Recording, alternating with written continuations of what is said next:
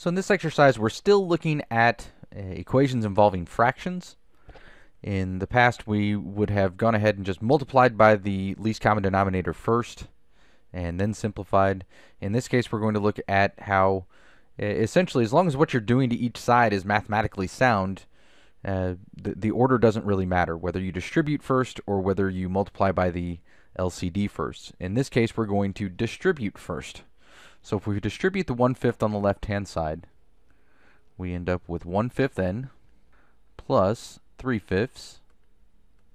And distributing on the right-hand side, we have 1/4 n plus 1/4 times 2 is 2/4, but that's the same thing as 1/2.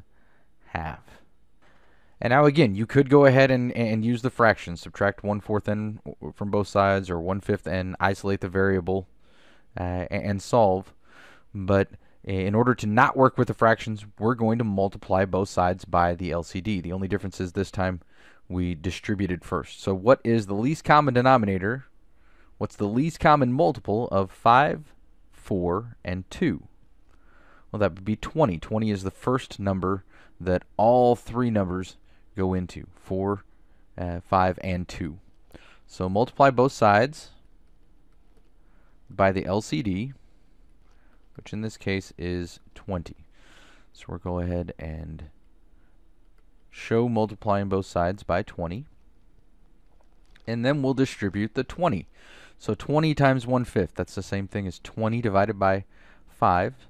So this is going to be 4n. 20 times 3/5, that's the same thing as either 20 times 3 divided by 5 or 20 divided by 5 and then multiply by 3. So 20 divided by 5 is 4. 4 times 3 is 12. So 20 times 3/5 is 12. Then 20 times 1/4, that's going to be 5n. And then 20 times 1/2 is 10. And in this case, you have a choice as well. You can subtract. Sometimes people like having the variable terms on the left, regardless of whether they're negative or not. Sometimes, hey, let's work with as many positive numbers as we can so we don't lose the negative sign.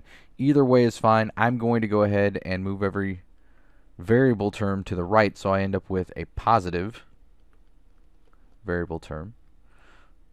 So 12 equals n plus 10. Then last but not least, subtract 10 from both sides.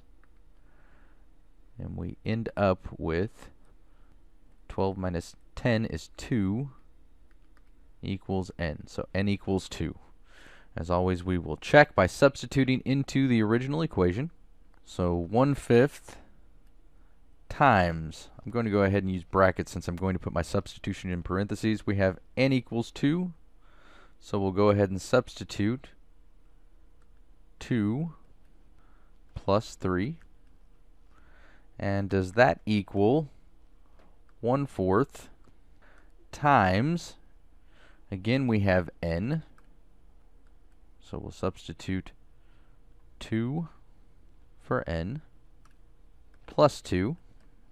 We'll go ahead and simplify what we have inside the parentheses first. So does 1/5 times 2 plus 3 is 5.